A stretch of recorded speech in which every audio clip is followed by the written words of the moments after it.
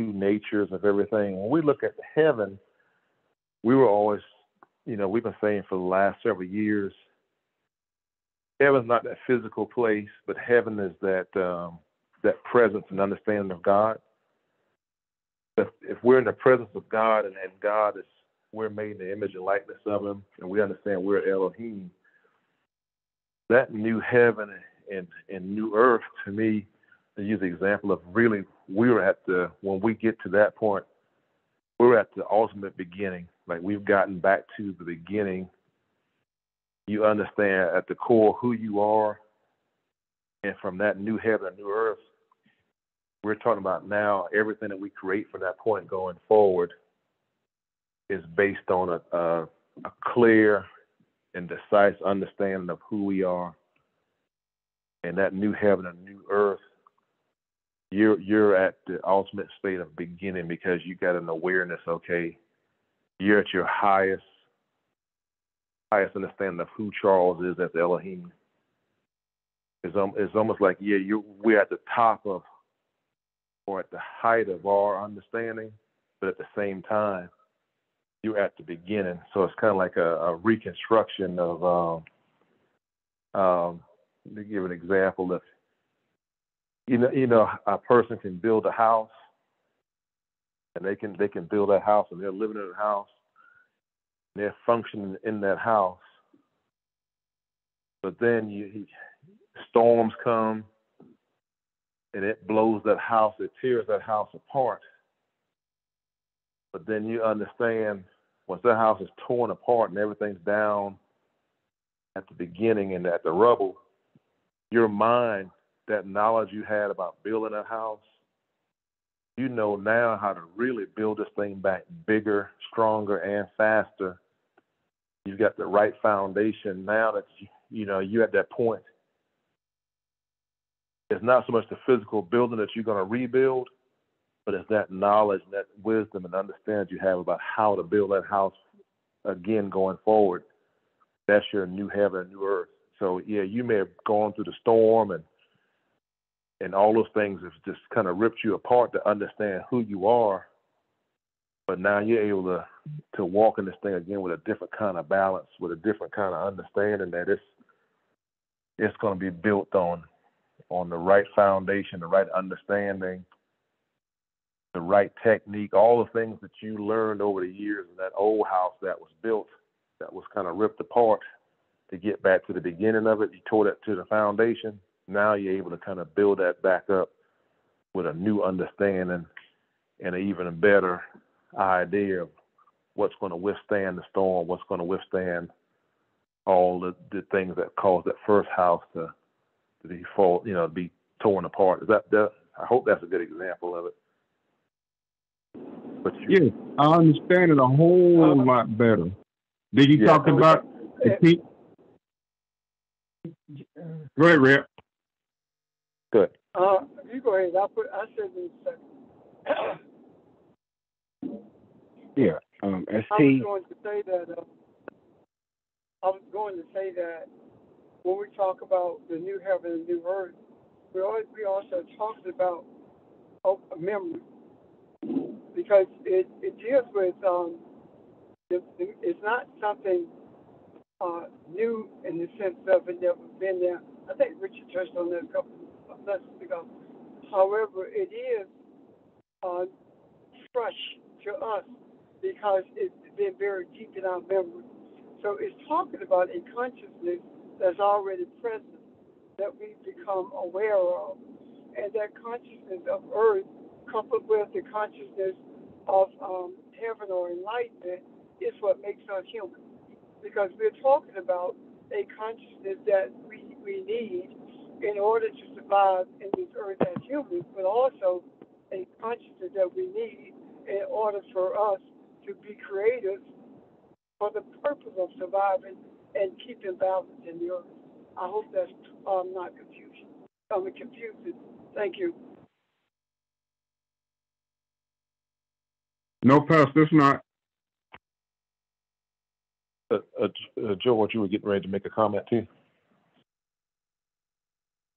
Yeah, I was, just gonna, piggyback in terms of what we had talked about Sunday, and I think that I expressed, just going through an experience that made me truly appreciate, who I am, because after I've gone through that exhaustive experience, I really just meditate on it, on who I am, Elohim, and that just kind of just gave me a refreshing, or as Pastor just mentioned, not renew, but a renewable life, experience in terms of just being able to rest at that particular point.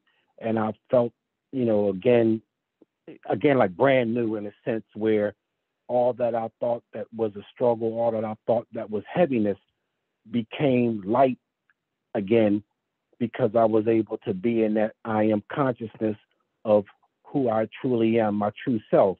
And so, it was just again that opportunity just to be still and to realize that renewable life energy, that you're able to manifest in terms of just looking for another opportunity to be able to serve.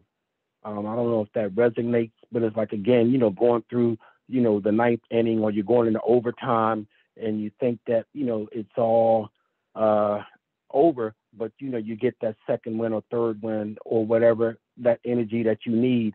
But it's like, again, appreciating how to tap into that after you're going through a long day, but more importantly, that renewable life energy. I don't know if that resonates, but I think that I saw the positive of that experience, not being a negative, but being optimistic to know that I can get back into that resting place in terms of being renewed, if that makes sense.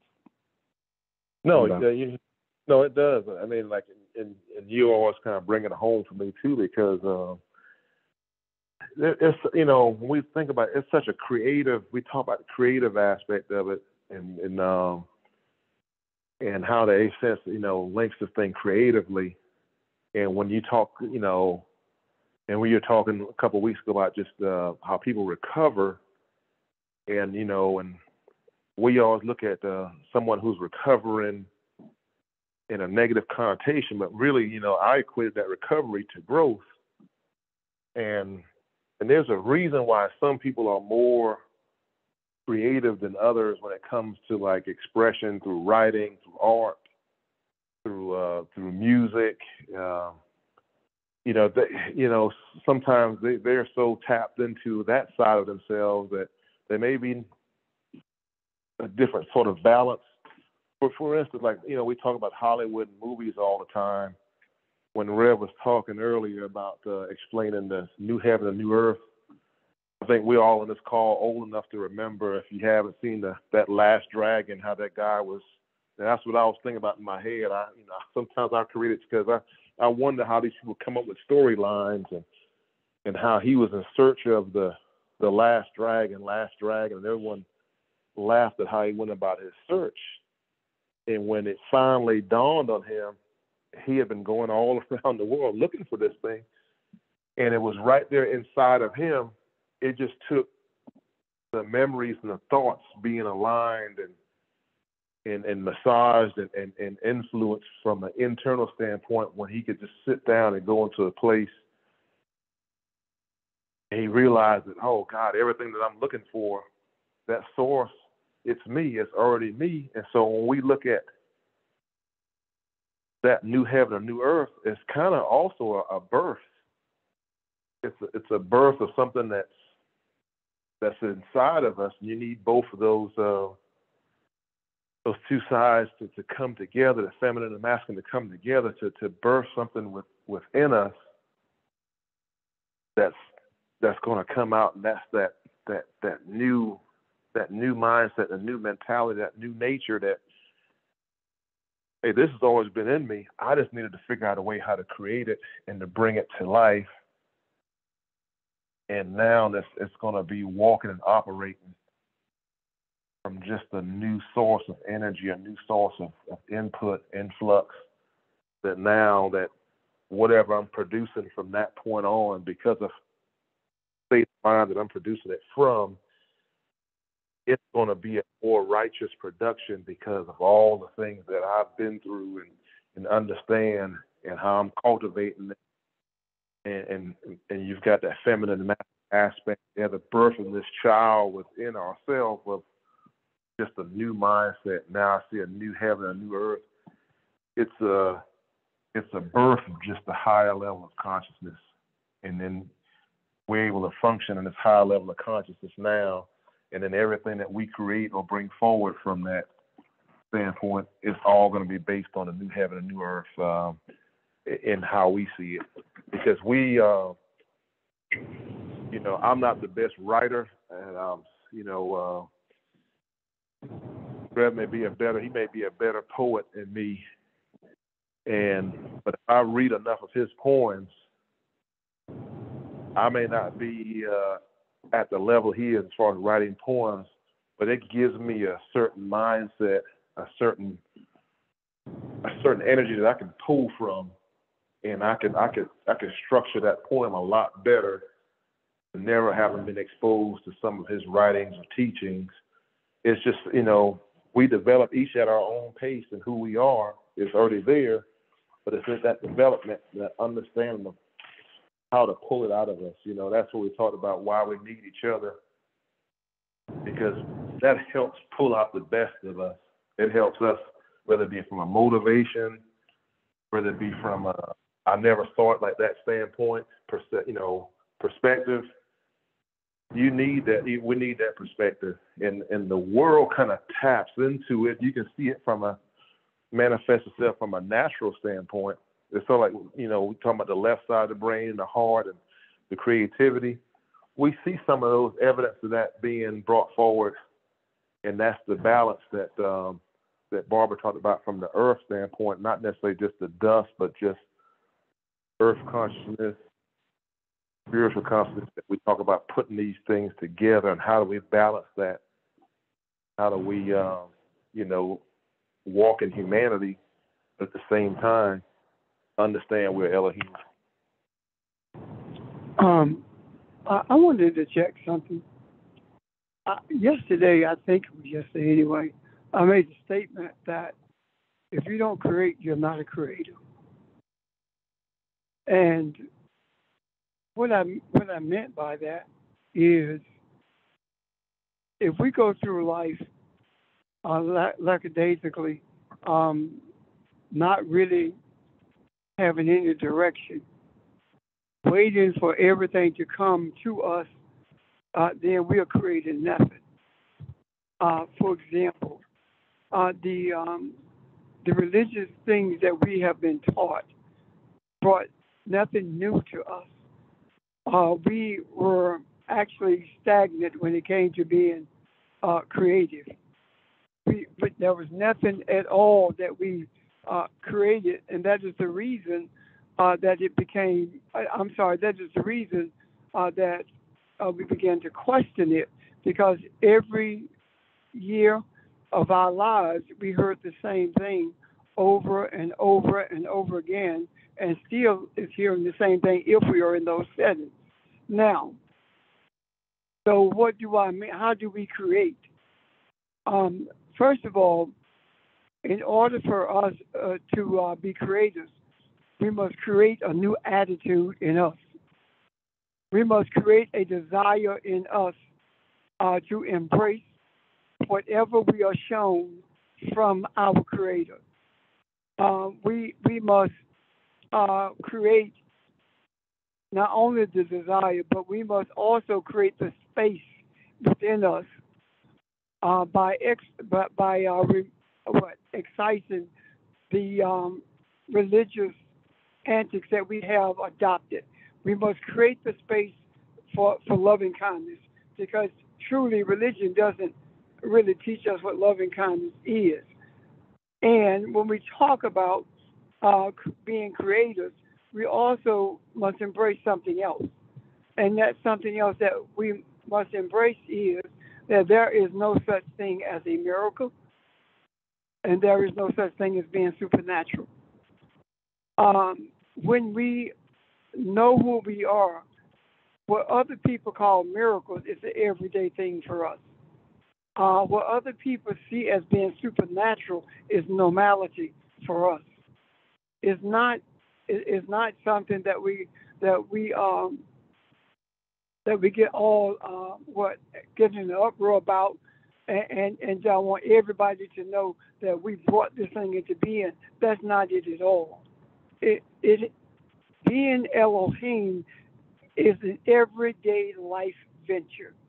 Being Elohim is a venture in our lives that brings so much spiritual normality until others are attracted to us. And they began to learn how to be creative, not by us teaching them verbally, but by the actions and the experiences that they see that we are having. And also by the energy that we exude because of what we embrace from our Creator. Are there any questions or comments about that? Or does that make sense to you guys? No, it does. I mean, like you know, all the years we talked, you know, I remember you always saying, you know, you talked about one of the things you did was like you got rid of auxiliaries, you got rid of different things, and I just think back to early on this lesson we talked about things that get us stuck, and the reason we didn't have any growth because we were in a place of being stuck. And when you're stuck, you're at a point where you can't manage both worlds, you can't manage both natures, and so a lot of the things you described were periods in our life where we were stuck, and you can't move beyond a certain point because you aren't able to create, because you can't really bring anything into existence because you're not at a place where you can create, and that's what creating is. We're bringing something into existence, and if we look back all the things that the church and religion has given, you know, we misused emotion, for example, and we took emotion and emotional outbreaks as growth, when the reality is the emotions were unchecked and not regulated, and those are the things that held us back from growth because we suppress and we're denying the identity, and therefore we're not able to tap into, or we're not able to understand or walk with our eighth sense because we were unable to check our emotions. And so these are some of the things that will always get us stuck. And if we're unable to not even regulate, but just the discipline, and it goes back to that discipline that we talked about several weeks ago, because you got to have that discipline in ourselves to sort of self-regulate and to keep the emotional things in check when they need to be, so that we can create, because you can't create and be undisciplined.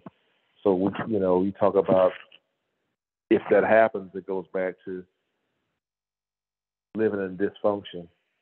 And so you're either going to create functionally or you're going to create dysfunction. It's one or the other. And just being able to regulate and understand what we're bringing into existence needs to be created under a certain discipline as well. Then what you said, I mean, this makes sense, because if we're allowed to create from the earthly concept and not from internally, when we're creating just based on responding and reacting, then we're creating a lot of dysfunction. And those are the things that also lead to us getting stuck. Well, as when you said that, when you made mention of getting rid of the auxiliaries, something dawned on me. Getting rid of the auxiliaries created the space for us to become aware of who we are, because all of those auxiliaries were distractions, and as long as they are intact, there will be continuous distractions. I did not realize at the time, of course. However, I do see it very clearly now that there was a huge amount of space that was created when we removed ourselves from the auxiliaries when we removed ourselves from associational functions, when we removed ourselves from all of those religious things that we were involved in, that gave us the space to move in, that gave us the space to become comfortable with what we were becoming aware of. Thank you. Yeah, and also, Pastor, and ST and everyone, I think there was a saying that talked about let us just erase the tape in terms of just what we were, brought up in church in terms of the doctrines or all of the things that, were stuck in our, in our minds in terms of, what being spiritual, what being church is. And I, truly have come to the point, where Pastor, you had mentioned, in terms of just do it. And you just made that statement, just do it. And I think the thing for me was, okay, he said, just do it, just be. And I think that over the period of time, I'm beginning to know how to tap into the power of who I am as Elohim. And I think that there's just creative intelligences or words that have been spoken, through our time of being in, a communion with one another in that way where we can appreciate the words that we're hearing. So, ST, when you talk about the communication arts in terms of language or in terms of, again, the physical or even the creative, I think that when you tap into that word of truth, that's just resonate with me so much more now, because creating that truth is being aware that we're Elohim and now seeing the manifestations of the creative words that come out of that truth by knowing. And so I think that over a period of time, we've heard truth, we've heard balance.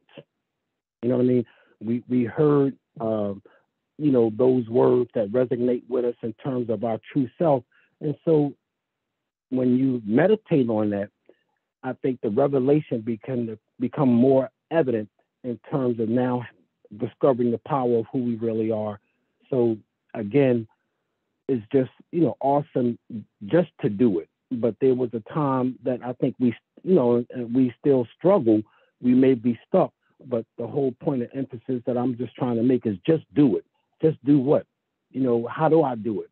And I think that the more that we, speak the words, the more that we know the words, the more that we move away from what we were stuck in, I think we are now, being able to walk in the newness of life and be the creators that we are. And I think that's the new heaven and the new earth for me, that I understand it. You know what I mean? I know it now. And so now I can be that creative person that I desire to be, and and walk in that presence, if that resonates again. I'm done. May I interject something? Yeah.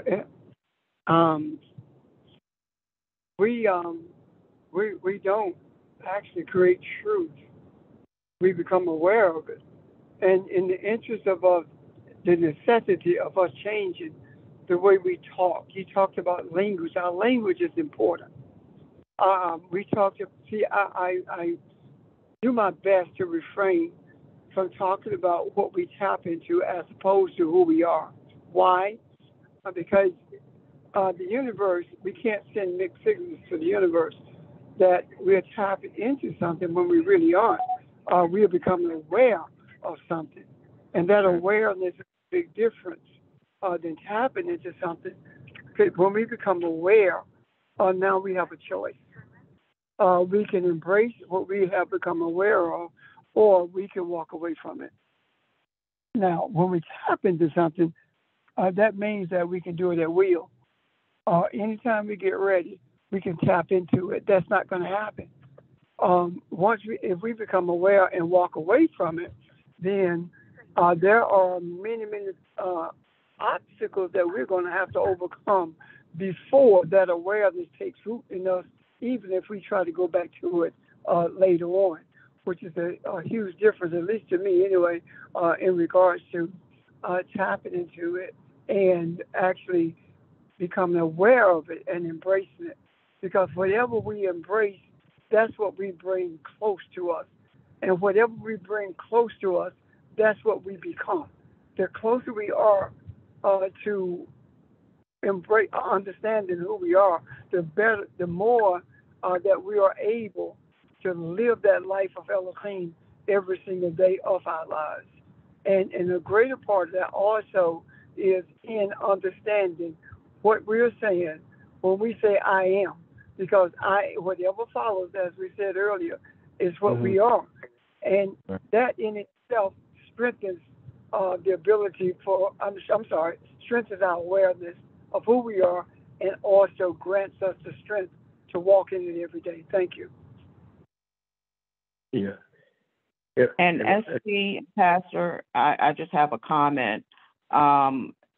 Just hearing everything that you are saying right now, one of the things is that and this is Teresa, one of the things that I think about back when I was in those religious settings was the same thing that you are saying, is that you couldn't ask a question or they would look at you like you're crazy or you're being disrespectful. But what I like about our environment is that once you're aware, and you can't go back, because those same religion settings, regardless of what city you live in, where you go, it's still the same thing. And you're not able to ask a question. If you don't have this much money, it's like you got to get an appointment to talk to the pastor. So I really, really appreciate just hearing everything that I'm hearing, and also just thinking about the 8 cents when I'm driving and meditating, something tells me stop, don't make that turn. So again, ST, I thank you for this message. I just wanted to make that comment. No, thank you. I appreciate it, Teresa. And I was gonna, try to use this, and I think I'm putting it to. I think I got a way to express this when it comes to how we can. Because I'm trying to do this in a how-to standpoint, and I just saw this, and hopefully everybody can get bear with me on this for a second. And George and I, we've talked about this, how you do things from in the athletic background. One of the things that I always remember when the coaches that got the best out of me, I was at my best when I was mentally prepared to do things. And I can remember it started in high school, but and everybody does it a little bit now. When we talk about using that memory and how it taps into the past, one of the things that they always told us to do, and I'm going to show you the difference between the two, is memory is visual and verbal most of the time. Like, you have to see yourself doing it or hear it. But there's also some other aspects that we can tie into it. And I'll give you an example when it comes to feeling. We would practice all week. And on Thursday, Friday nights, they told us to visualize yourself doing that in the game to become. And if you could if you could visualize yourself doing it over and over again, when the time came, you were actually going to see yourself doing what you were going to be doing on Saturday because you visualized it Thursday and Friday all week. You visualized yourself doing it. And that tapped into a memory that you were preparing yourself to do something that hadn't come up yet. But when Saturday came, I had already seen myself doing it. And that's how we actually tap into memory, and we learn. We talked about the dual coding a couple weeks ago, how we make it happen with the weather, because you see that weather forecast or the 7-day forecast. You see that, and you're able to know that coming up because you've already seen it. But now, when we talk about, Charles brought up the new heaven, new earth. Now it's so difficult to visualize and see yourself doing it, but you can't go back yet and feel it. In other words, like you can't get that feeling, but because you were able to tap back into the memory when the time comes for you to react or respond or do something, you get that intuition and that feeling that comes up. Why is that? And then the one thing that we can't do from a memory standpoint, when you start thinking about tasting, my grandmother made this from scratch bread pudding, and I can't tell you how it tastes. I can't describe how it tastes. I only know it when I eat it, and it's hers. I've never had that ever again in my life. So there's certain things we can pull back from memory, but then there's certain things like a taste that you can't. But when we get to that highest level of awareness, that comparison to new heaven, new earth, it's also a feeling that you can hear it, you visualize it, you verbalize it, then you also feel it. And it's only at certain points that we get so connected that we can visualize memory, we can verbalize hearing it, and we can also feel it. But why is that? Does anybody?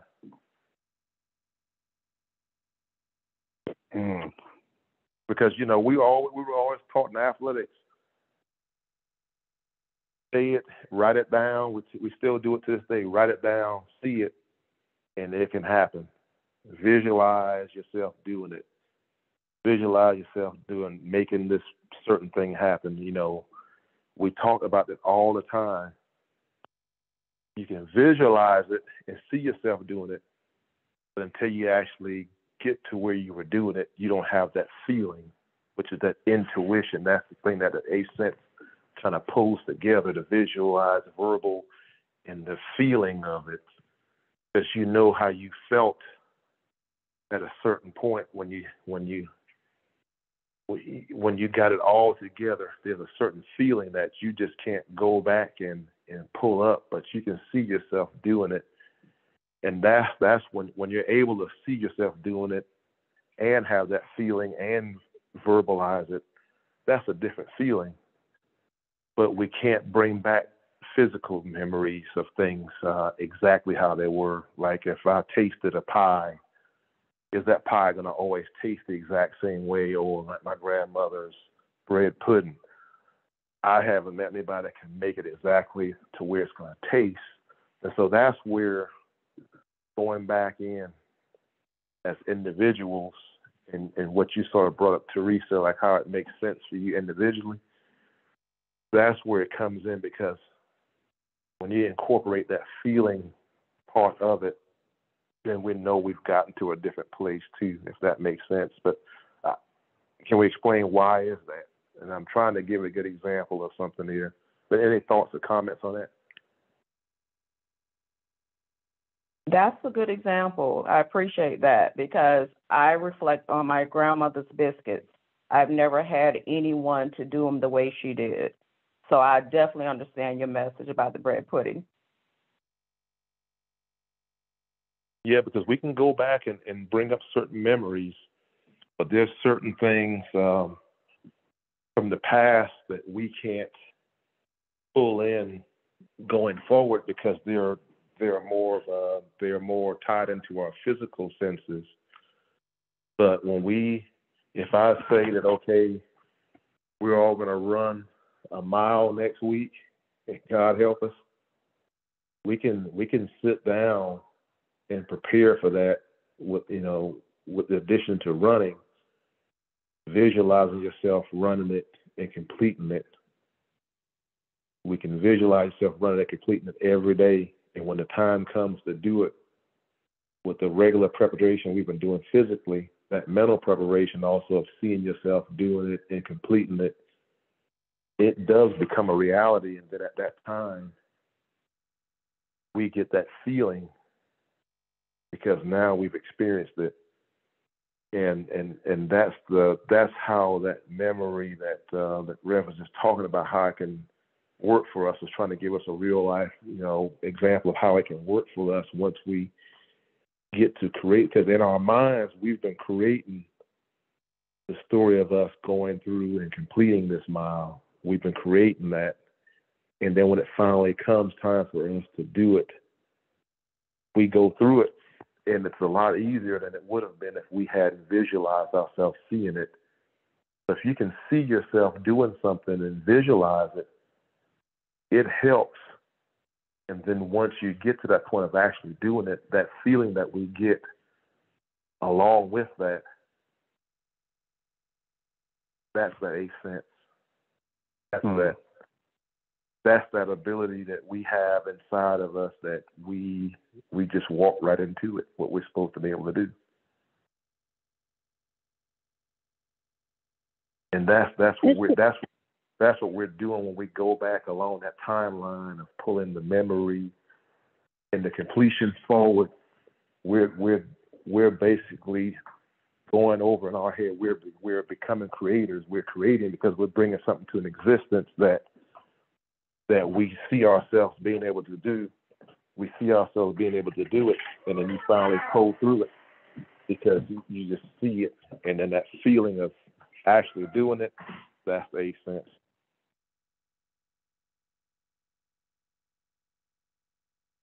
Good afternoon, everyone.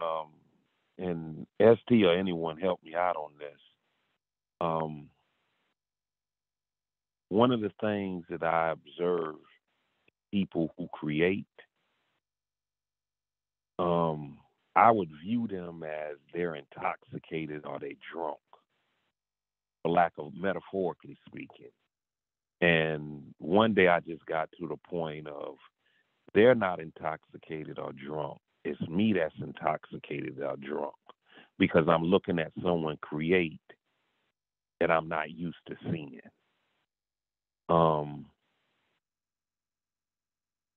So when people are creating, all of us in here create a great deal. When all of us would get on the phone with Zoom, sometimes people would want to talk and say, hey, you go first, or ladies go first. Now the trend word now is I yield to you. And that's a pretty simple word, but that's the trend. You created another word. Hey, I yield to you. We're creating from the aspect of when Mr. George or Reverend Richard or others get finished speaking, they say, thank you, I'm finished. That's creating. So I can remember like my first experience in Greater New Faith. It didn't intimidate me or anything, but it just, something about it I knew was right, but I didn't understand enough about it to know it was right. I didn't understand it to disagree with it. I knew it was good. And I really thought that, they out of space. But it was really me that was out of space. The only person who I really, really, really just understood off the muscle was Junebug. I understood his verbosity. And I understood Junebug was good. And then I had to grow into Reverend Richard. I had to grow into Miss Cassie. So when you do create, people will view you as you're not normal. And it's like Moses. Not Moses, forgive me, Noah. He was viewed as a drunk. However, my interpretation of that is he was such a perfectionist that people didn't understand how he maneuvered. So that's how I look at some people who create. Is that fair to say, Reverend Richard, St., Mr. George, or others, or is that just another way to look at it? In your experience of watching someone create, did they look like they were normal? Well, I see in you, George, what I hear you saying is that you created the space to become more aware of what was being said. And as you became more aware of it, you begun to embrace it even more so. The whole idea of creation is not so much, as I said earlier, bringing into existence those things that we have these physical memories about. Uh, Honestly, I think that we have spent too much time trying to create in the physical realm. And what I mean by that is this: we want to create an environment where we have a comfortable living. We want to create an environment where we can bring healing to the body every single time. We want to create an environment where we have friends that who we are close to and be comfortable with. However, we don't think much about creating in the space for the spiritual. Honestly, the only thing that I do believe that's necessary for us to create is space itself, and that space, creating that space for the purpose of it being filled with spiritual awareness, and in that regard, um, we began to merge the physical and the spiritual because we are very much aware, and sometimes too much aware of what happens in the physical realm, and not aware enough of the space that's needed to create in the I'm sorry, the create. We are not aware of the need to create the space for us to be filled with a spiritual awareness. When we talk about something resonating with us and we don't quite know how to regurgitate it, and then later on we find ourselves talking about it, it simply means that you have created the space and now you are able to regurgitate what you fill that space with, and you are able to live it and you're able to experience it so that others can see it in your life. Thank you. Yeah, Reverend, and just on the heels of that, just thinking, and this is something that everybody really can. But You does can that make think sense? Yes, yes.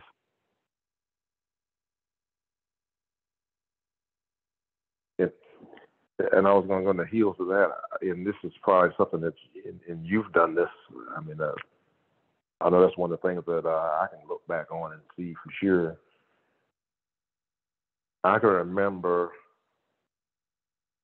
being, and this is sort of the where you talk about getting stuck, or where like there's a now what moment.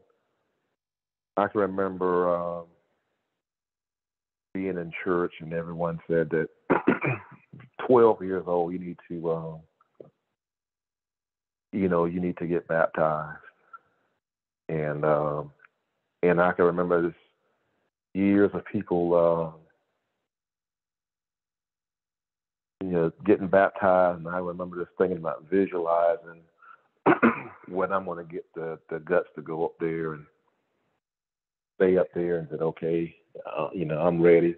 And I can remember people how they, what you wore and you walked around the church and the song, and they take you in and get baptized. And so in my head, I can remember as a kid just watching that and visualizing that and trying to put myself in that situation. And then, finally, okay, I do stay up there one day and say, okay, I'm ready to join the church, whatever you want to have it. And then there's like several months that go by because people are in line, and you get your Sunday assigned. And just remember visualizing how that's going to go in my head. And then it finally happens. I go through it.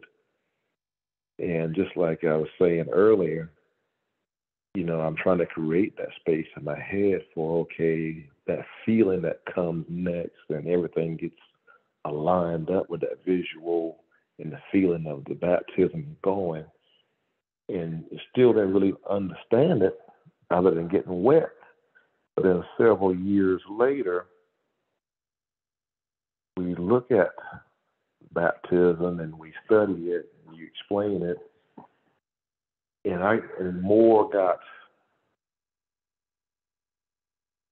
pointed out to me. I was more aware then of something that happened back when I was 12, 13, and just so much awareness got opened up then that you do get it then. But at that time where you were trying to like pull on a memory, for instance, for me, and to pull it all together that day, I'm looking at it now, how that didn't connect for me. But then I can remember also just in teaching when we were in the old grade building, and it's like maybe a Wednesday night or a Tuesday night we were coming in there, how you look at, okay, I'm going to talk about this. You're studying, you got 4 or 5 different books, you're writing notes down, and you creating that, like I said, that space as being there. And then you get up there, and none of that stuff comes out the way that you have, you got it sequenced and your agenda, because you basically have just created the space to listen and share and not necessarily go down the syllabus, if that makes sense. And so I see it exactly how you're saying, like you create this space and you kind of like, you open yourself up. But it goes back to just parts of the 8 sense, the most important things of it, just communication, listening, and being willing to share. And you just basically are creating the space to listen and share, going back to even what Teresa just said of traditional versus what we do now. We create the space to listen and share, and that connection, communication, all kind of, it's an integration. There's a lot of things just being woven together. And if you look at it from a big picture, it's just a lot of threads that we are just weaving together every day by listening, sharing, and opening up, creating space, if that makes sense. But that's how I took it when you were saying that. Yeah. And again, ST, as you're speaking, it just made me, just think about, again, where we talk about our physical and the spiritual. But when I think about, the nose or the sense of smell, again, and you use, a little bit of sports as an analogy, but it's like, before, you shoot a foul shot, for an example, and I apologize because I just want to try to speak it in a way where it can come out, where it's clear for me. You see a person take a deep breath before they shoot. And so I'm just trying to, visualize it in terms of, as as Coach Cheney should say, muscle memory. But I think spiritually, it's that breath. And that breath, when you inhale, it's that sense, or not smell in terms of something that you may can taste it, but that smell in terms of just breathing, that I think that's creating that space where I can, visualize and verbalize now in terms of just being at that peace, before you actually do that what you desire to do. And I think that all of us may have the different arts in terms of things that we do, whether it's music, sports, or whatever, but I still think that it's that spiritual sense, that we're incorporating all of them in the 8th sense, that we're able to, experience that new heaven and earth in a way that we can be fulfilled to accomplish that we want to desire.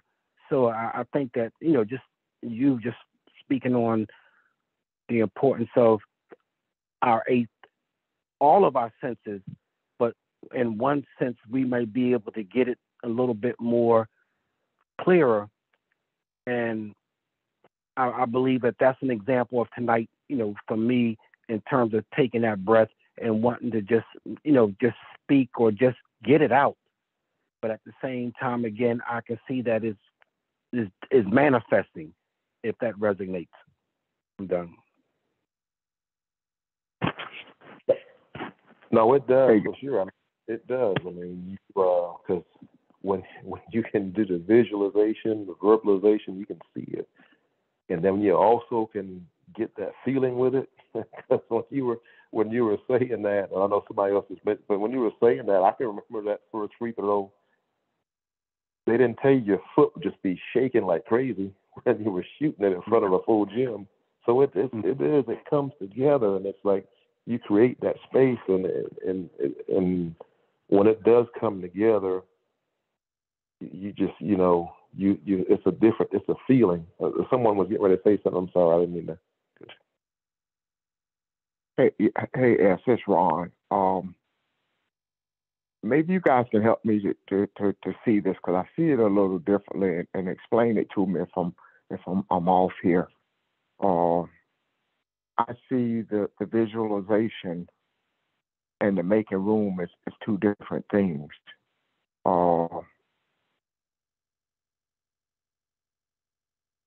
I see the visualization to me is almost like expecting something that come and you're not familiar with it, like the manna experience. This thing came from the sky, and they called it manna because they needed to identify it. They needed to make it something that they were used to. They couldn't accept the fact that it was something brand new from heaven, from God. So they had to attach it to something else. And I see that is the same as when we try to visualize it. And here's what I mean. When you go back and look at Genesis, it says the earth was formless. That tells you right now they're not talking about a physical thing. So when it says the new heaven and the new earth, it does say to rebuild, it says to restore, and to repair, but it's not talking about bringing back what you were familiar with. The Hebrews said, I'm not familiar with this place. We got to cross this place, but I'm not familiar with this. I'm in a new space here. And that's the liquidness to me of that earth being formless. You become, because remember when we first understood what the human was, and being human and being able to connect to different worlds, being the Elohim and being able to lock into the ancestors. So what room does that give them as the ancestors if we are to do it all? We are just the conduit. We are the invitation to the spiritualness into the earth. And part of that is, as we say it, the making the space, making the room. That's what we do. And from that point on, what is desired, as we have noticed in the last couple of years, doesn't come the way we expect it to come, because it's not going to taste like the bread we're used to. It comes in a way that is needed for mankind, but we don't always recognize it to be so. So, and if I'm wrong, let's talk about it. But how I see it is the formlessness here is saying literally this thing is not going to be familiar to you, and what we trust, what we have faith in, what we know is that I have the proof of what is in me, what lives in me, this feeling, as you talked about earlier, these experiences, to know that I am Elohim, that I am not the same Ron that I was a few months ago, a few years ago.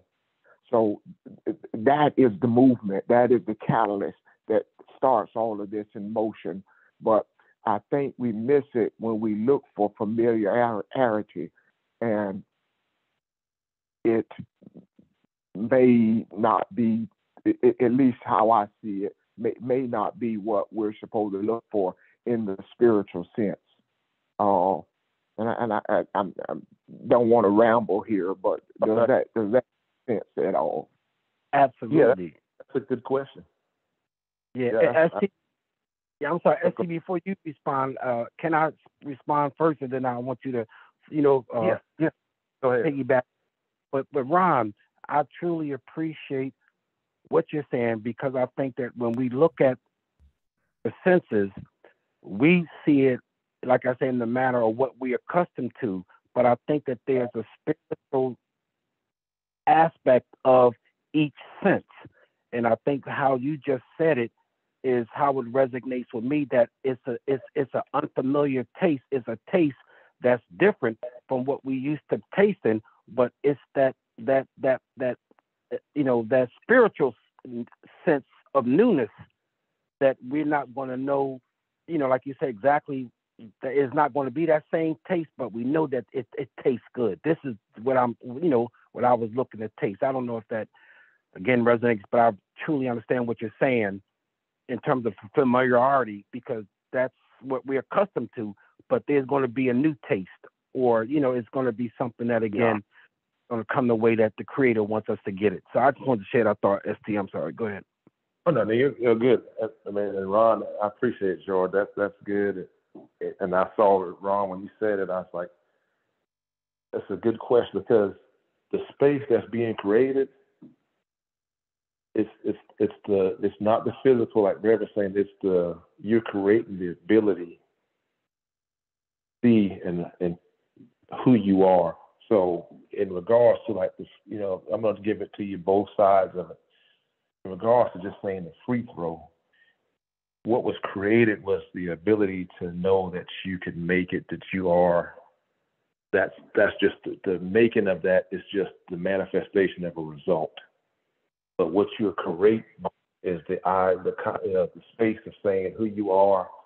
You are accepting who you are, and that awareness, and you're creating that ability is being created based on who you are, that memory of who you are. For example, if I visualize and I say, okay, I'm gonna do it. I'm creating that space of completing this, whatever it is. But on the flip side, if I deny it, I don't. I'm also creating anxiety, which doesn't allow a lot of space. We talked about just being who you are and understanding your identity, but we also remember talking about when we deny that, you also creating anxiety of what happens when if I don't do this, what happens if I don't make it, if I don't visualize. So what you're creating the opportunity to be who you're supposed to be at that moment.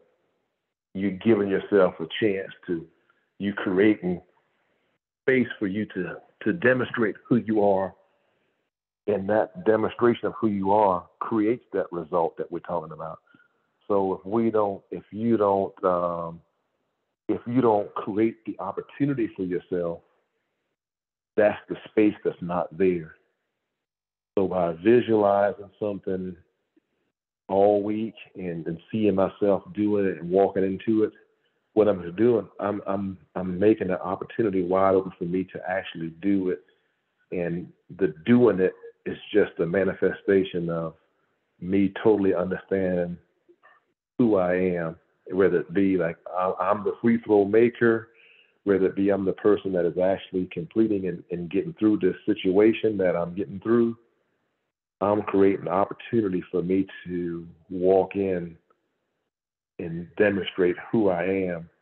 And by me understanding and knowing that and visualizing that and going back in memory and reinforcing that, recalling and reproducing and creating that moment and bringing it to existence, I'm creating that time. And on the flip side, when I'm denying it, the uncertainty, then you bring into to play anxiety, doubt, all the things that kind of shrink that opportunity for you to stand up. So it's more or less you creating the opportunity for you to walk into who you are. And if we deny it, then we're hoping that somebody else will do it and not us. Like the game, so to say, that I'm giving an example. When they are trying to foul the right person, they're going to foul this guy he's not tied and he's not aware of his ability to make it. So they're going after the guy that they know is not demonstrating the ability to make these free throws, and that's the person they're fouling. And that person is on the line. And his level of understanding and awareness of who he is as a free throw shooter is not as confident as the guy who is. And so I hope that's a good analogy, but you're creating the space to walk in and to demonstrate who you are at that moment in time. Just like we talked about the eighth sense, is sometimes we have to operate and be who we are at that given time and moment. The thing that's being created is the space and the opportunity and the time frame to allow yourself to do it versus the denial. And when the time comes, there's anxiety, there's doubt, there's a step back, so to say, because the awareness of who you are is not there. It's not a total commitment to it. Whereas if we are disciplined and creating that discipline and visualizing it, we're creating an opportunity for who we are. I hope that wasn't a long-winded explanation. Yeah, I'm sorry. Go ahead, Ron. No, ma'am. Go ahead. I'm sorry. No, it's along the lines of what you are talking about. So go ahead and finish your thought, and then I want to ask a question and add to it. Okay. I see this, and I was going to use you as an example. Kathy did a lesson on Revelation, and she went all the way back to the Reagan years, and we could not see back then what we were studying, what we were doing, and what our desires were. We knew what our desires were, and we knew what we wanted to see, but nothing came in the way that we wanted to see it.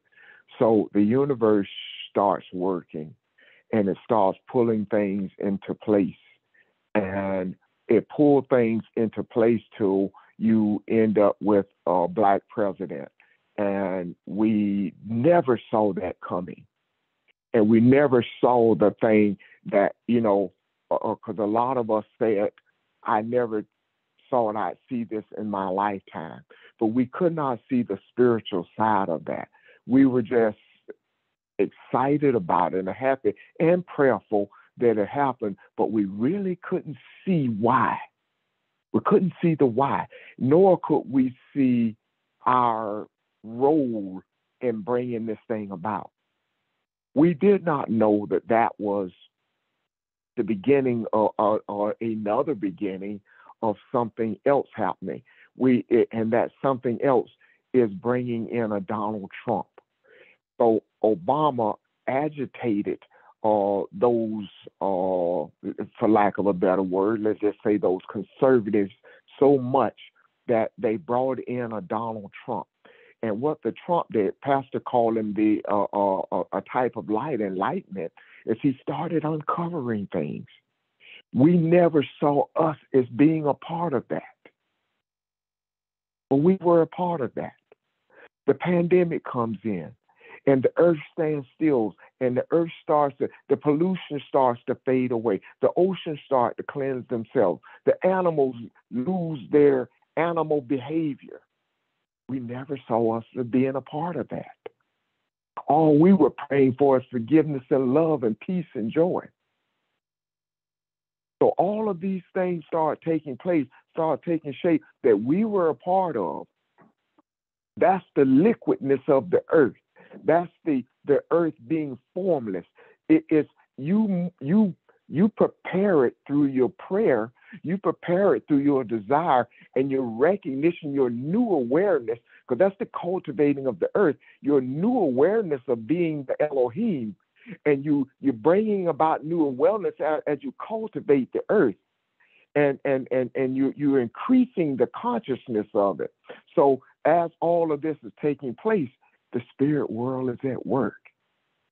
And nothing happens the way we expected it to happen. So in the midst of all this, we understand the ancestors, and they're not just passively standing by. You are the conduit. And what they see on the other side is helping us to visualize what we're doing now. This space that we're creating, they're a part of that as well, filling that space, because now they have a different understanding. And here's the part that kind of hit me when I was listening to us talk about this yesterday, and I didn't quite see this part of it. But part of the ancestors that we're looking at, what if part of them is that old Klansman who has been a part of some lynchings for generations, and now he's on the other side and he sees truth and he understands truth. And he said, oh my God, what have I done? And I see light. I see that there's somebody in the earth that is trying to bring about truth, that is trying to do this right. What if that is your ancestor as well? What if he is just as much a part of this? So in the midst of all this chaos that we see, we have embraced the peace and the enlightenment in it. Yeah, we get caught up in the chaos too, but we are also embracing far more than that. So when I say this, that's what I'm saying. There's part of this. We can relate to the fact that we have experienced peace, we have experienced forgiveness, we have experienced love, but not to this degree. And then not trying to shape it, we create the space and the expectation is high, but I don't know what I'm expecting totally. But I'm open for anything that happens. And yes, it has shaken us. Some of this stuff has shaken us. Do you ever stop to think that to get the white people, the Europeans involved in this on a personal level, more children had to die, more people had to be shot, and that we are part of that as well? The kid that takes the assault rifle and kills 2 white people in whatever town that was, ever city, and gets acquitted. Well, those people wouldn't have been out there if there had not been some other people dying.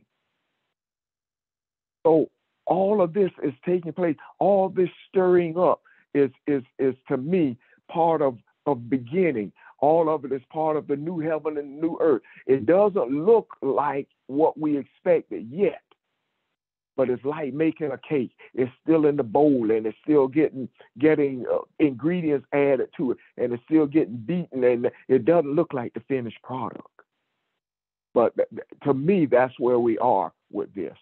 So to me, talk about the new heaven and new earth. The newness of it is a refreshing, and it's taking us back totally to the beginning that we're not familiar with.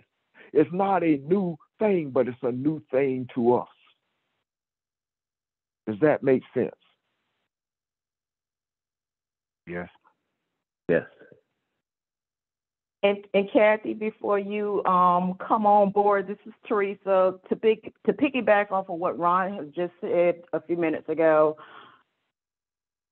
my job put out a MS Teams tool message to ask people, where are you from? So, and they did it because they was like, well, this is Diversity Month, and so we want to ask everybody where they're from. Well, with that being said, how can you ask someone that, especially when we came over here on a ship? And so my response, I thought about it, I breathed a little bit. And then I said, I'm from Africa somewhere. And that's how I responded.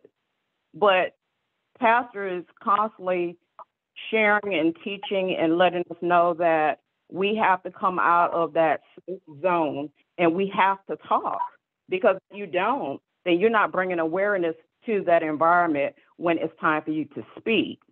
So I've been speaking a lot lately, but it's more of when it's time, when my time comes to speak. Thank you. I just want to share that. Thank you. Thank you. Go ahead, And Catherine. the only thing I was going to add, and Ron summed it up beautifully. I had been, and it shouldn't be ironic to me, but I'm just overjoyed that we're speaking of this, because all day I have been thinking about the scripture where God says, I do a new thing, will you not recognize it?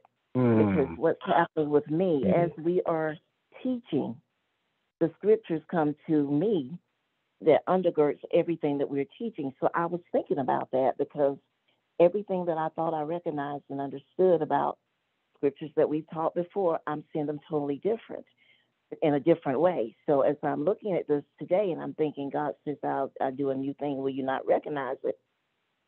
I'm Elohim. The new thing that is being done, and the recognition, and when you all were talking and Ron was just all in where my head has been all day. There's something for me to recognize something. There has to be a sense of familiarity. There has to be something familiar there. And what we're saying when we're saying, well, you know what, that resonates with me. And I will tell you all in a heartbeat when we're teaching something, or when another teacher may be teaching, I may say, you know what, I don't see it all right now, but I trust what's being taught and it's resonating inside of me, and I know I'm going to see it eventually. So as I listen to everything Ron said just now, I concur, I agree wholeheartedly, because what I'm beginning to understand is I am that God that is now recognizing that a new thing is being done, and the place of familiarity is inside of me. And it's taking me back to the place where Ron said is that place of beginning. And from that place of beginning, I open myself up and allow myself to create new opportunities, new ways of viewing things. You'll hear me say a lot now, it is how I frame whatever I'm dealing with. I can look at it through worry, doubt, or whatever other thing I want to look at it through. Or I can sit with it and say, okay, and you all will hear me say this now, when something goes on, I just sit with it and say, this is happening. Am I going to fall apart, or am I going to be who I know I am, and trust that the answer is in me? That's creating that space inside of me from a place of beginning to allow a new opportunity to be birthed in me and to create something different. We've often heard the people say insanity is doing the same thing, expecting a different result. So we are beyond the point of now responding the way we've always responded when we find ourselves in a situation. I love the example George gave earlier when he said, I knew something was going on at Greater New Faith, but I had to kind of grow into that. I had to make space and allow myself to trust that what is being taught is right. And then I began to open myself up and to see more. So I've been really thinking about this thing about, I'm doing a new thing. Will you not recognize it? Will it not resonate in you from a place of familiarity? Even though you will hear me say we are in places and facing things that we have not faced before. But I definitely believe and know that learning what we're learning from the eighth sense, the answer to how to solve all of these things is in me. And if I will just recognize it, and what that means to me is go inside myself to a place that's familiar, a place of knowing. We've talked about there's something stronger than faith, and that's knowing. And now as we start moving into that place of knowing who I am, knowing that I am who I am, and trusting that, and sitting with whatever goes on, and allowing myself to say, I'm going to create from a place of being I am, that changes everything. So everything that Ron was saying, I agree, and everything that's been said tonight, not just what Ron was saying, but everything that everyone has said, that scripture had been with me all day. I do a new thing. I am the I that's doing a new thing. Will I not recognize what I'm doing? And that's coming as a result of understanding the essence and who we are as I am. And I just wanted to share that with you all tonight to see if I'm seeing it the right way, because it's been resonating with me all day that, oh my God, this is not some external force working to say, I'm doing a new thing or you're going to recognize it. This is an internal force at work in me, and am I going to recognize what I'm creating? And when I see it that way, that just changes everything for me. So I just wanted to put that out there and see if I'm seeing it the right way, or can you see what I'm saying? Thank you. Yeah, well, Kathy, I can definitely, what you're saying resonates with me. And I know that Pastor had always, talked about, just continue to meditate, continue to read.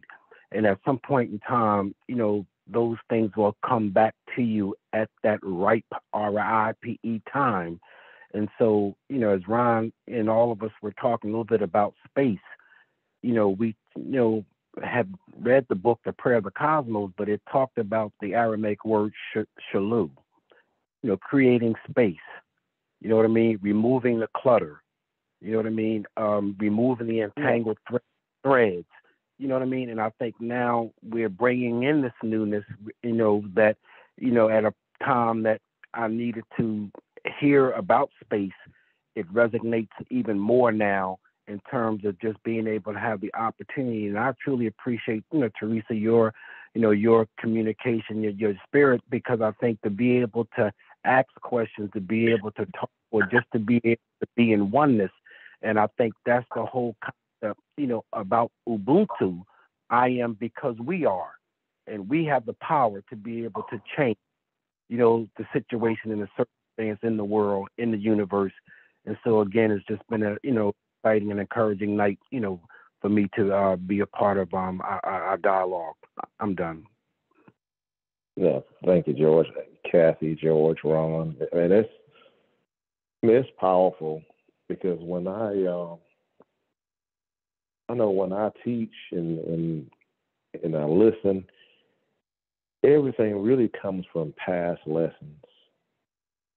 And that's the powerful thing that I hear, Ron, when you're talking about it. That's what, I mean, we keep going, we say it every week, but every time we say it, somebody brings up something else again to show us why it's so important for us to accept who we are, the status of who we are, because so much comes with it. I mean, when I hear, every time no matter what you bring up, Kathy, I always hear your love and kindness message and how things apply.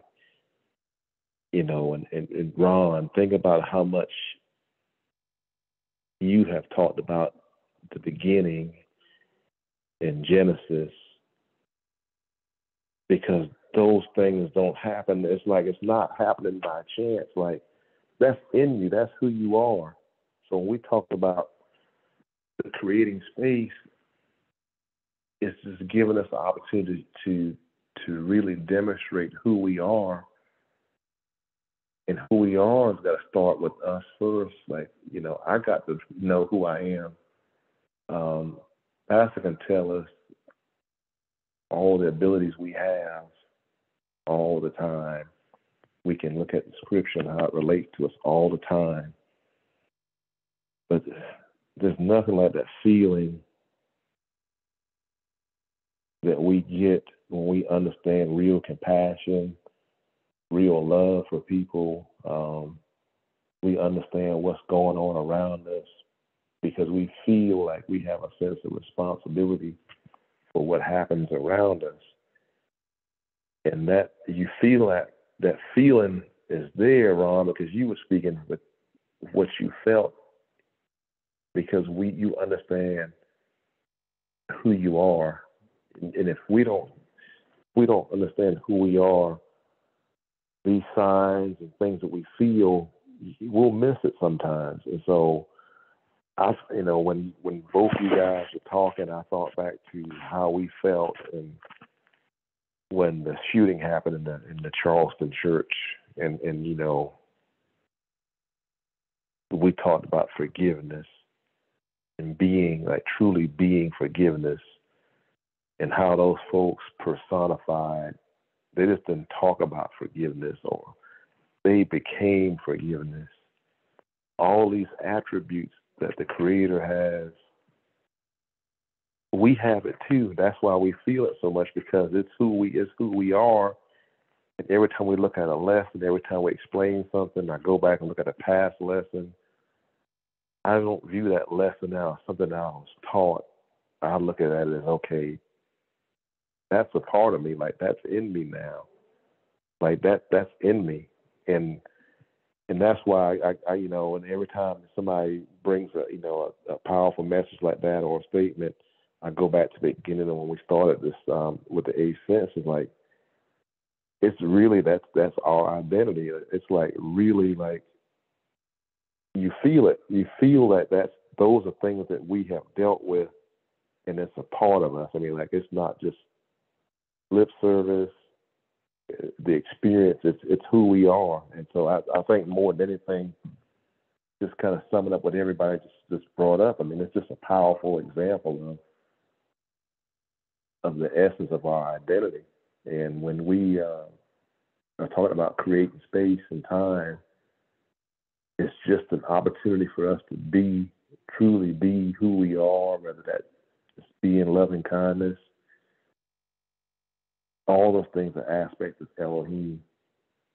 And it's just you got to make room to express that, and that awareness, that level of awareness, it sits with everybody. I mean, like,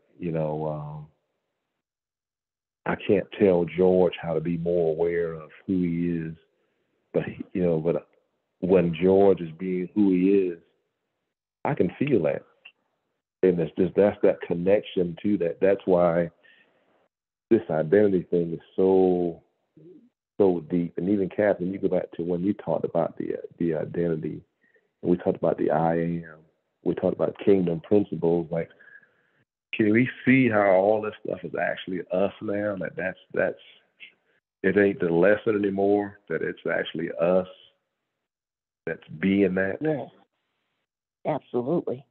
Absolutely, yeah. I mean, that's why I get out each week is like, man, I ain't really talking about this thing. I'm like, I could see myself being it, and I feel the being it, and all the past lessons is like, okay, why is all this stuff coming back up? Why are we bringing, because now it's like, yeah, it went in one ear, and we say, going one out, but it didn't. It's like, it's in us now. It's like, we've prayed and we've meditated, we've taught, and we've done all this stuff so much that it's who we are, and that's the power that I can feel like, man, this thing is really like forcing you to become who you are, and you just got to be it. And that's the most enlightening part of it. It's like, and I keep saying it every week. So yeah, we got to go back and line this up with ourselves. But it's really that inner thing is just kind of constantly tell you that all these things are being integrated. It's all being put in that pot, because we are it. We are. I am. It's just, we're being it. Instead of talking about a lesson now, we're being that. We're being that attribute. That attribute's in us now, and that's that 8 sense, the LS, that awareness of that. It's like, we're not talking, we're being. And when we're being, so many things kind of flow through us. Ron, that was just like, you had years of stuff that just flowed through you right there, because it's you. It's you. It's you. Your identity.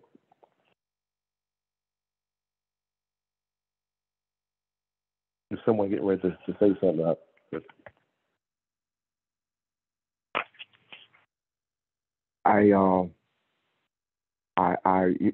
talking about what you feel. I was earlier today. I was thinking about the kid, the Steeler, the quarterback that died, got hit by the truck, and every time I thought about that, I'd feel a certain way. And this guy walked up to me, and he started talking, and he said, "I feel that. I really feel that." and we started talking about what we both felt and how real that was, and every time we see a tragedy, how does that make you feel? And that's real. That's real. And I guess outside of this circle, that was kind of the first time I've ever talked to anybody else about it. And it wasn't maybe 10 minutes later, I was in the break room and reading the news, breaking news, and this article I couldn't pass up. They exonerated this kid that was executed in this state when he was 14 years old. It was the article was about the youngest kid that was ever executed for murder. And this kid, you know what? I don't even have to tell you the story. You know the story. But little black kid executed, and they finally exonerated him. And of course, you know it shouldn't have happened. But it pained me. But it also, probably for the first time, I felt the pain for those who prosecuted him. And I wondered, what are they feeling now? They've long since left the earth. They see things differently. What do they feel now? So we're right in the middle of something. And there's part of this that has me real excited, although I don't see it. I don't see it yet. There's something about us, and it made me think about it. And you've heard me talk about this before, guys, but when S talked about Melchizedek and not being able to trace his roots, well, because of slavery, we can't trace our roots. And there's something about that to me. So that this group of people are doing this in the America, in a place that they're not a part of the land. They're not a part of the consciousness that shapes this land, nor are we a part of the consciousness of the land that we originally came from. So maybe we're already in the new beginning. Maybe we're shaping the consciousness now to come of that new beginning. So, you know, even in my not understanding that, I'm excited about that. I'm excited about where we are. I get impatient sometimes because I want to see things faster, but that's me, I guess, battling with my mortality at times. But I thank you. I thank you for letting me finish this, and I just appreciate everybody. I appreciate this group. Thank you. Yeah.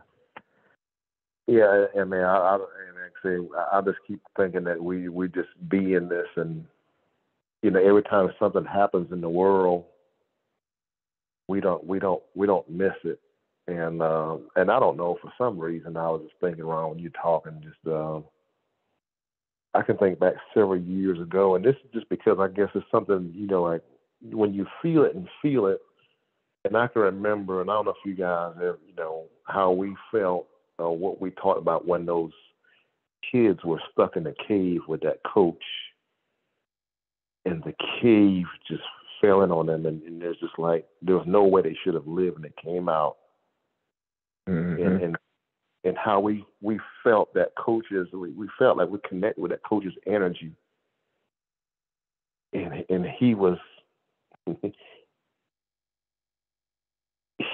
understanding that he was Elohim in that cave. I couldn't tell you how we shaped them coming out or what was done to get them out. But just that connection, how we felt like we just knew those kids were getting out of that cave. Yeah, I remember that. Yeah. And we were all the way on this side, and this how it just, you know, something we can't explain, but you know how you felt and how, you know, how we just directed the energy, and we just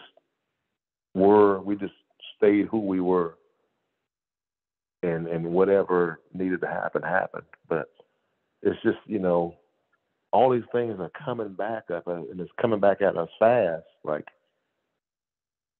and so, and going back to the beginning of it, when you can visually and verbally recall something like that, but then also it was Elohim, the Elohim, when you can feel it, when you can recall it and feel that energy at the time. We can't remember what something tastes like exactly to a T, but when you can recall and combine that recollection with the feeling, that's the energy that Rev talked about when it is tapped into and you're aware that it's just special, it's powerful. I mean, like, and what she said, Ron, all the things you brought up, it just wasn't you just saying it. As you and Kathy were talking about it, you could feel it, and that's what we're talking about when that space is created to give the opportunity to, like, where you can just kind of feel it and be who you're supposed to be. Because when we deny it, we're shrinking it. When we deny it, we're denying the awareness. We're taking away from who we are. Yeah, you're right. Absolutely right. I think the same kind of thing happened when we watched that young lady climb the flagpole and take down that Confederate flag. And right then, all of us felt that that's it. It's done. It's coming down permanently. Yeah. And we were all on the same page, and we just all felt it. Yeah. The energy just went up the pole. I mean, you feel it. And that's those moments that for whatever reason why do they feel different? Why do they, and it's just that moment was beginning. It was new heaven, new earth. That it was that moment, that gate, that portal, that it was at that, and you feel it's intense. You feel it.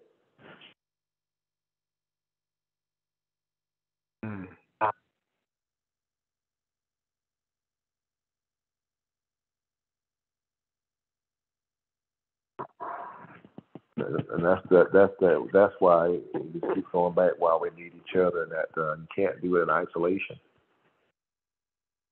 You can't do it in isolation, but as individuals, we validate it to ourselves sometimes. That's so.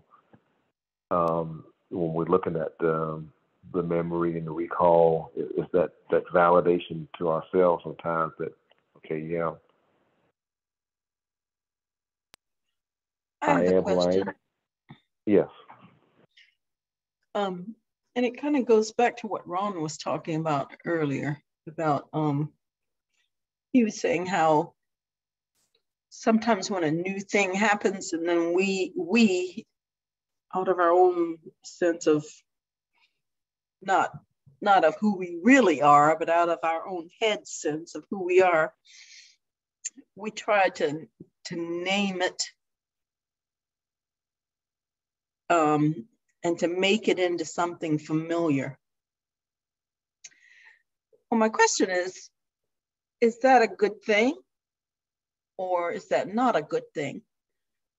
Because I kind of see where Ron was coming from when he said, if we try, I don't know if I'm saying it exactly like you said it, Ron, but anyway, but if we try to give it a name that's familiar, sometimes we lose, in my opinion, sometimes we lose the essence of it, and it becomes mundane, as opposed to us knowing that it's something different, and we need to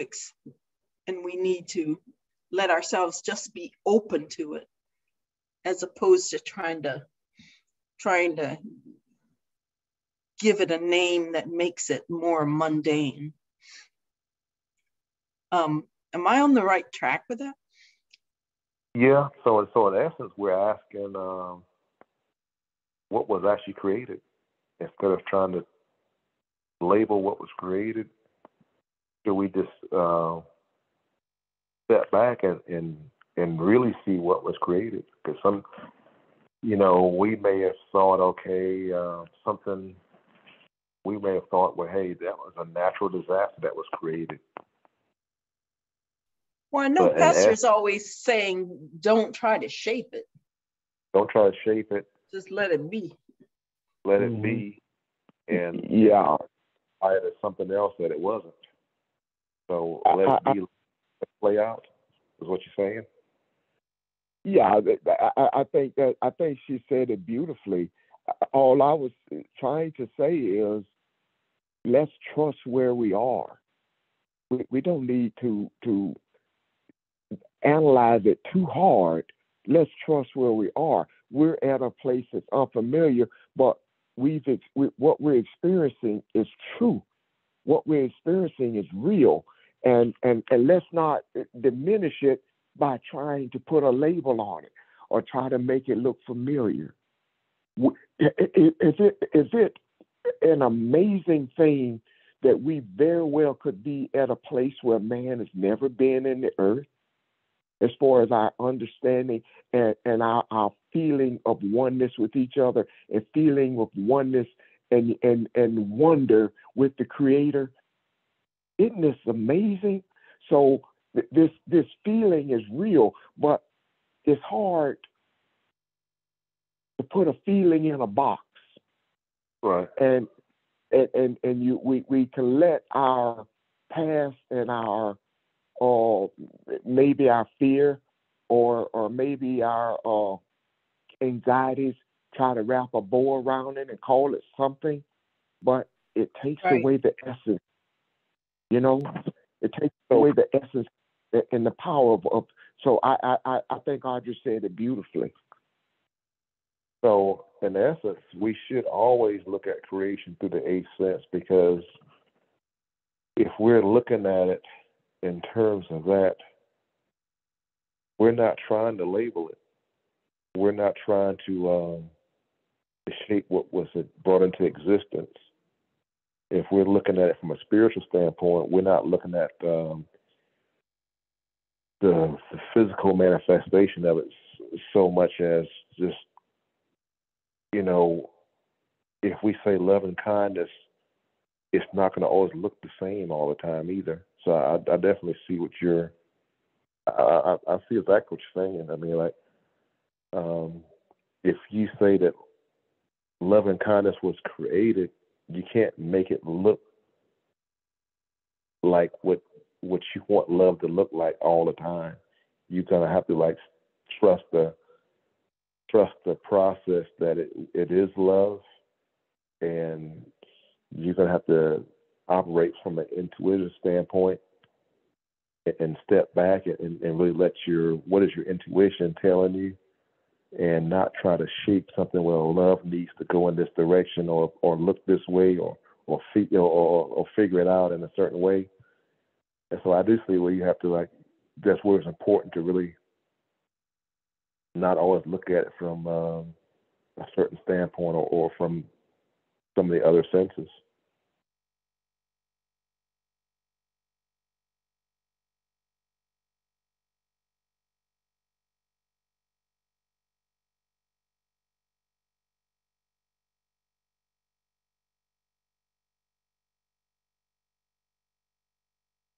A lot of food for thought tonight, a lot to think about.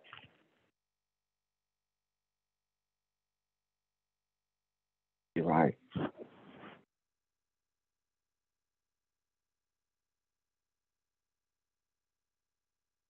So, I have a question. I missed some of what Audrey said because I had to answer the door. But when I think about I do a new thing, will you not recognize it? And when I said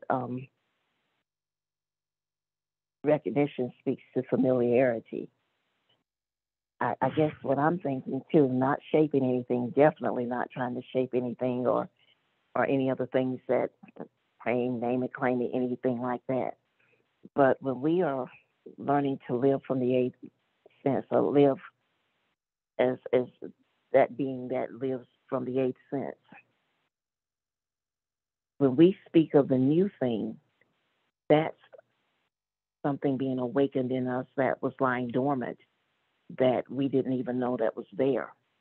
And when it is awakened, that becomes familiar to me. It's new, but it's not something I shun because it's uncomfortable. And even if it's even if it's a little uncomfortable, I still know to embrace it because it feels like the right thing for me to do. So is that not a part of the familiarity there? That because I guess my question becomes, how would I know to embrace this new awakening, this new level of awareness? How would I even know I'm back at the place of beginning to create if it didn't feel familiar to me? And what I mean by familiar, it's nothing newly created that's been put in me, in the earth realm, in me. It's always been there, but it's been lying dormant. So that's part of me understanding or wrapping my mind around this newness and familiarity as well. And I, like I said, I missed some of what Audrey said, and when I got back, she was wrapping it up. But are we saying along the same lines? I'm not sure. Yeah, we can get Audrey to restate it too. And Kathy, one of the things I'm going to say before, if Audrey can restate it, is the You source. want me to restate it, ST? Yeah. So we can see what's coming from the source. So okay, I don't know how long I've known you, Kathy, but I've known you a long time now. If someone said that Kathy's gone crazy, and they're like, she's doing some things, we don't know what Kathy's doing, but they said Kathy's just gone crazy. My connection with the source that is Kathy, I would not come off the handle and agree with that. I would, at that point, knowing Kathy, I would take a step back and say, you know what?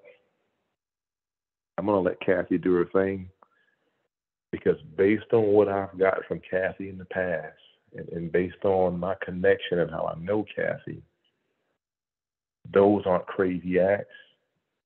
Kathy is, that would be the last thing for me to look at from that perspective. People may, but because I trust the source, and based on what I've done in the past or come, and I've learned from Kathy in the past, that no, Kathy's not crazy. I'm going to take a step back, and Kathy's seeing something, and I'm going to have to just take a step back and listen and follow Kathy in that regard. And so I think sometimes we have to take a look at what's our connection, how we feel about the source, what are we feeling from the source of it. But if you could restate that, Audrey, I appreciate it. I would too. Kathy, thank you, Audrey. I was saying, and I'll just say this up front, I think you and I are talking about something a little bit different. But I was saying how when Ron was saying like that the people called what they got manna because they wanted to make it familiar. But I was saying sometimes when we try to make it familiar, it kind of loses its essence and it becomes more mundane, so that we then just sort of look at it and go, oh, and then turn away and go on about our business. But I think what you're saying, is it's familiar to you inside. Right. So that's a little bit different. What I'm talking about is that people who will say, oh yeah, I'll write a book, and in that way it becomes mundane. It kind of loses its power. Yes. But what you're saying is it becomes familiar to you inside, and it sort of opens up doors in you. So exactly. I think we're talking about something a little bit different. Yeah, and the example that when S said what he just said, I was just thinking about years ago, a long time ago actually, when Pastor told us, follow me as I follow God. And when you see God, he will not look like what you were expecting. we didn't even know what he was talking about when he said that years ago, but we trusted what we heard, and Right. we took this journey, and look where we are now. So Right. absolutely, and I see what you're saying too. So yeah, thank you for clearing that up, because, like I said, I stepped away and I missed a little bit of it, and I wanted to make certain we're all on the same page. So thank you so much. Mm-hmm.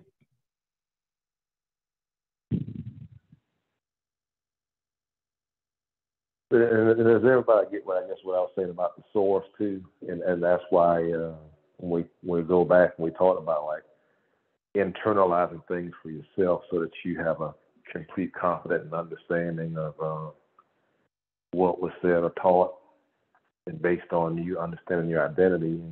And that's what I was just kind of like reiterating, that if someone said that Kathy was crazy, losing her mind based on what she was talking about, I would not feel that way because of just all of it that I've internalized before in the past and understood completely what she's been saying.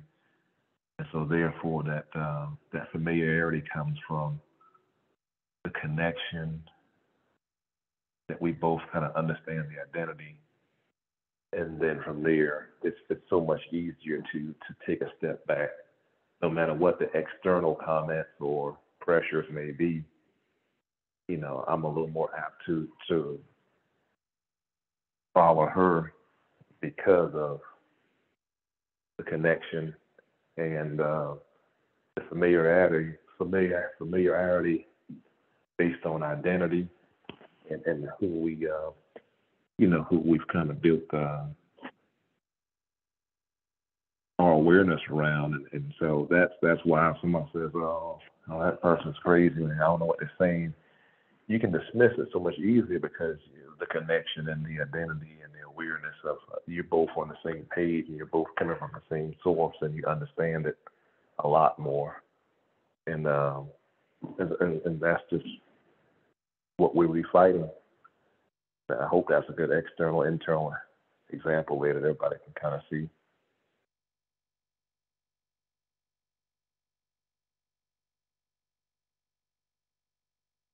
Any other questions or comments on that? I definitely think there's been a lot of powerful messages, a lot of things said tonight that we can really internalize and really deep dive on for ourselves this week, and hopefully be some more good questions and comments and statements to come too. But I appreciate everybody making this thing flow tonight. It really opened up a lot of food for thought and also connected the dots on a lot of other things.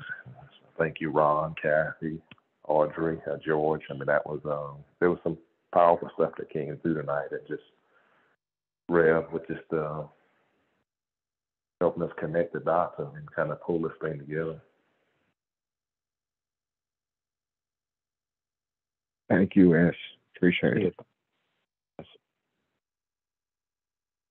I can't forget Charles, and Teresa, you guys. I mean, everybody really. I mean, your contribution tonight really just kind of helped pull this thing together and really make it real world and daily walk type communication tonight. So I appreciate everybody. Thank you. Appreciate you, ST. Yeah. Thank you so much. Yeah. All right. We can read next weekend. You too. Bye, everybody. Thank you all. Have a good evening. Bye, everybody. Bye, everybody. Thank you. Bye, everybody.